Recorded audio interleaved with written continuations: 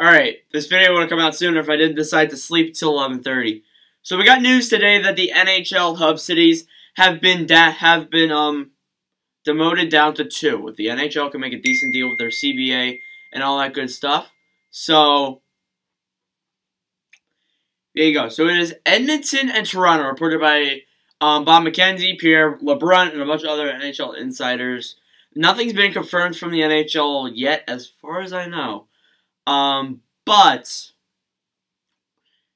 I mean, if it's reported by them, that means it's more than likely true. So, it doesn't really surprise me because Edmonton has been really safe during this.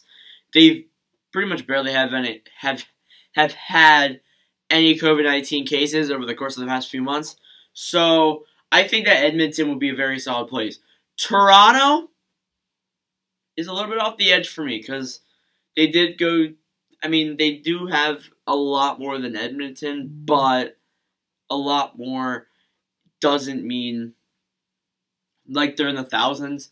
But still, it's just, I think these two cities were good choices. Edmonton, a very good choice.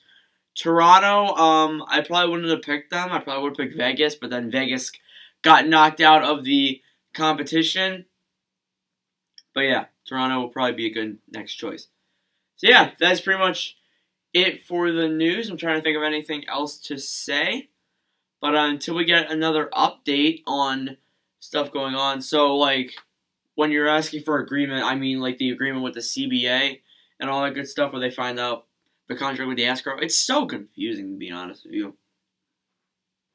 And with the hub cities going in, that means that there will be 12 teams in each city. I think it's determined that Toronto will be the east side, and then Edmonton will have the west teams, which is kind of self-explanatory. But anyways, yeah, that's it for this one. Thank you guys for watching. If you did enjoy it, make sure to leave a like and subscribe button. I will come back to you when we have more news on this said topic. Thank you guys for watching, and I'll see you guys in the next one.